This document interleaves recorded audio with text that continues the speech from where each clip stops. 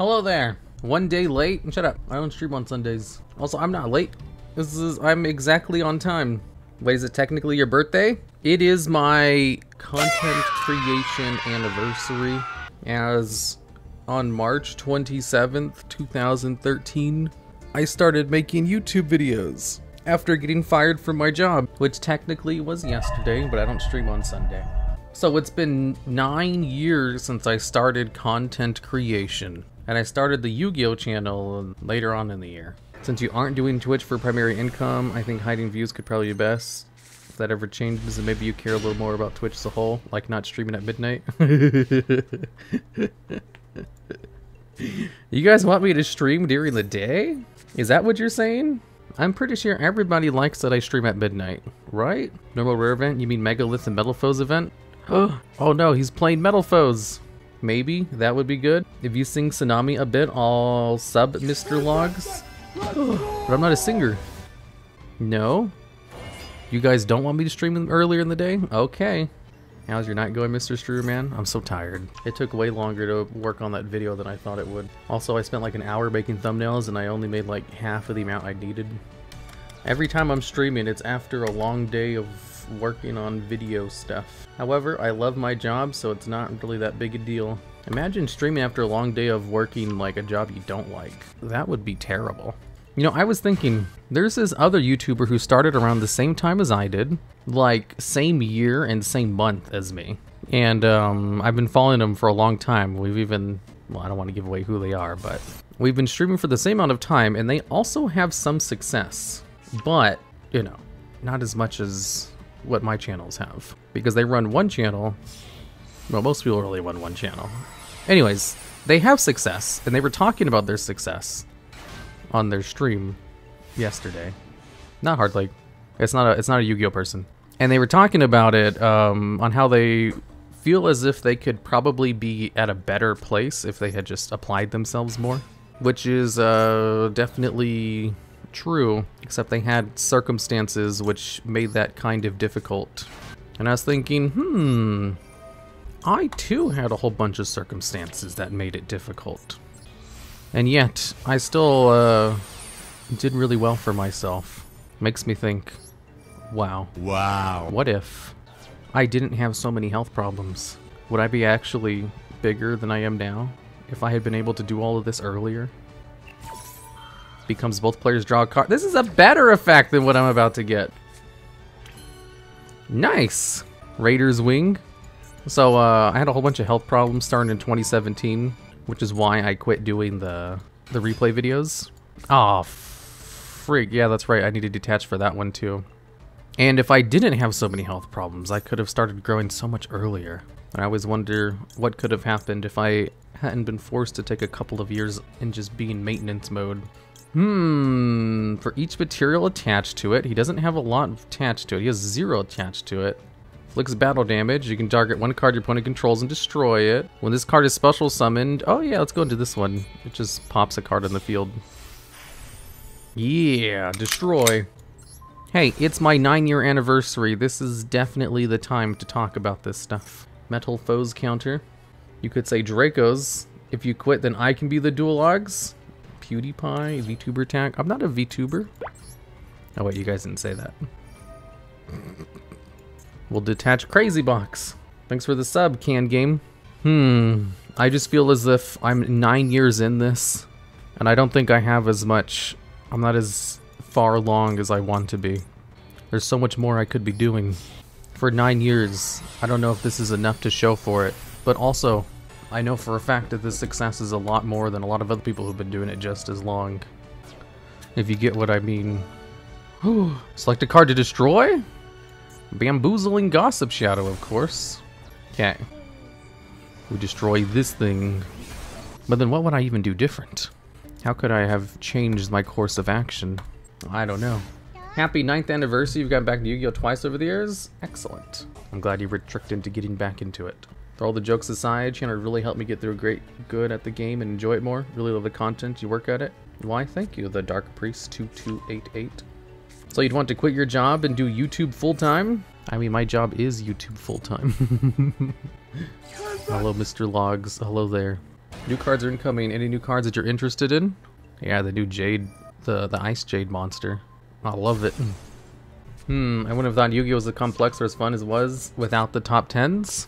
I'm glad somebody gets it. Fusion Summon. Yeah, let's negate that.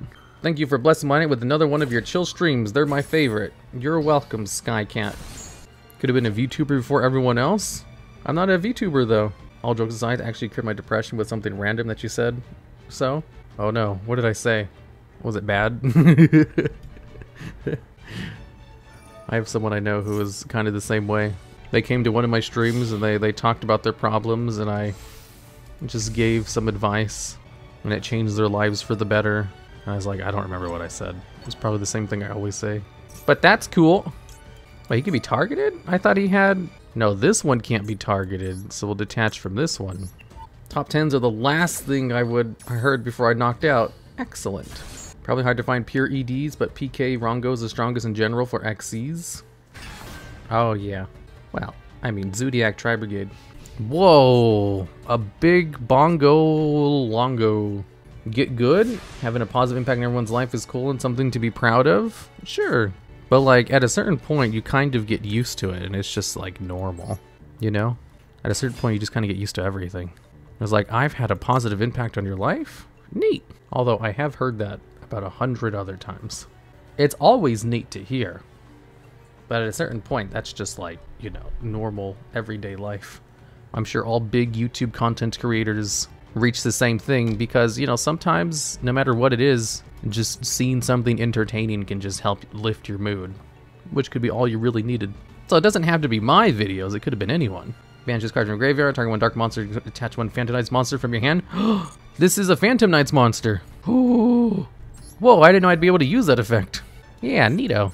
I can give it target immunity. I don't know, it depends on the person. Sure. I can go into another crazy box. Yeah, that's right. But they also actually need to be entertained in the first place, and that's no guarantee. That's true. I do like prioritize my videos to be entertaining first and foremost.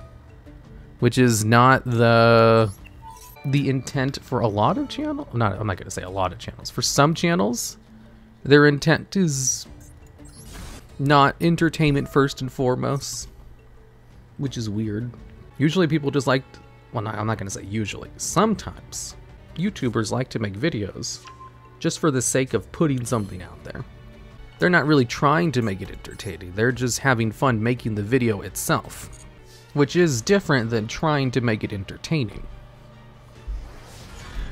If they gather any kind of success, then just making videos for themselves can also be entertaining. But sometimes people will get big doing something and then they stop doing it because it's too much work, and then they shift into something else, and then they wonder why their channel suffers. Hi guys, I'm talking right now.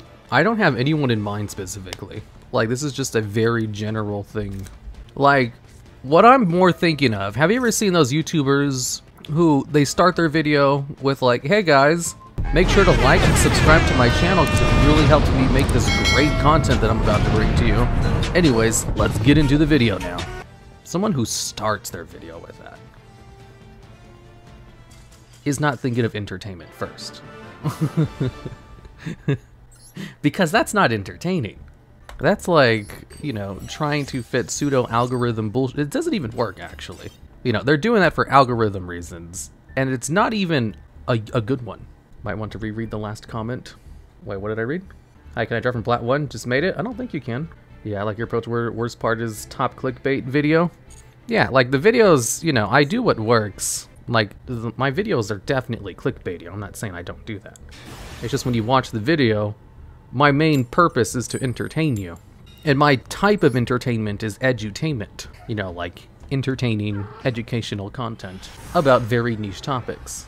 Only a small percentage of you are subscribed. Hey, I was the first person who did that. Everybody started copying me.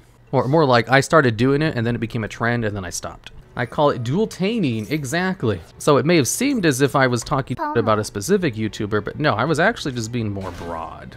If I think hard about it, I don't think any like the current Yu-Gi-tubers do that. Or any of the ones I watch anyway. Only a small percentage of you are subscribed to my channel. How dare you? I mean, it's true, but that also, like, the underlying thing that's not said when I say that is that having a high unsubscribe to watch ratio just means a healthy growing channel. Like, it's good. You should have more viewers and subscribers. I'm not talking about YouTuber at all. YouTuber, DuelLogs. Yeah, I'm not talking about a specific YouTuber. I'm talking about just, like, YouTubers. Like, some people do it. If you see someone who starts their video telling you to subscribe because it really helps them out, maybe entertainment is not their first priority when it comes to the video. If they do it at the end of the video, sure, whatever. But at the start, before you've even gotten any value from the video, that's not the way to do it.